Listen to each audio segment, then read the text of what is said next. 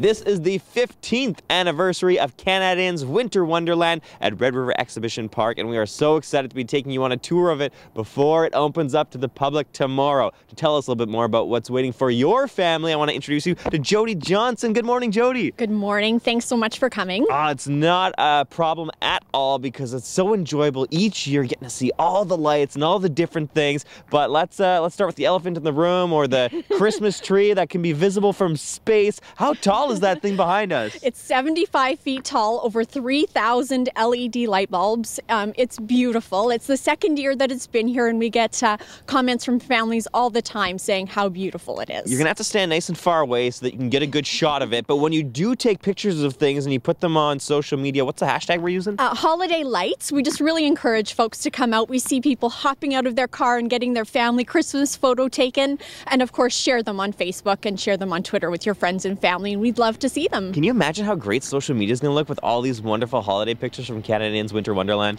26 themed areas, so you can come and pick your favorite spot. Lots of people love Soldier Alley, or they really like the winter snowflake area. So there's lots of fun things for families to see. I like the dragon. I like to see where he's hiding each year before he's by the exit.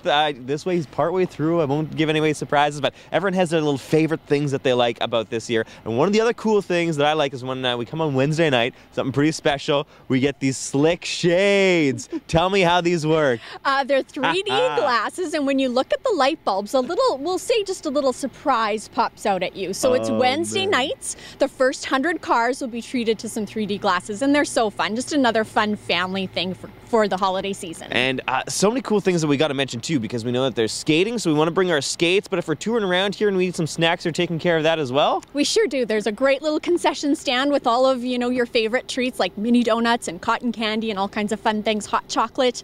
If you need a little warm-up on the weekends, Fridays, Saturdays, and Sundays, the sleigh ride comes, and it's a cozy little sleigh ride with a fireplace built inside it. It's so fun. I know. It's all the best things about the holidays that you picture, but you don't have to worry about getting cold because you're inside of the car, or you've got hot chocolate to warm you up after skating, or there's a little stove on the sleigh ride. It couldn't be better, and we want to make sure everyone's coming down, and people can actually save a little bit of cash if they're picking up their tickets in advance, correct? They sure can. Canad Inns, Red River Co-op gas and grocery stores, or Max. Yeah. And you can save $5 if you buy your tickets in advance. They're $15 at the gate, so either or. You pack your kids and grandma and grandpa in the car and come and drive through the lights. And mums and dads tell us that the best part about the light show is that their kids usually fall asleep by the end. Ooh, that's great. You tune into the radio station here, you get the holiday tunes, and you're having a great time. Jody, thanks for taking us on a tour of this year's Canad's Winter Wonderland. Enjoy and happy holidays. You too.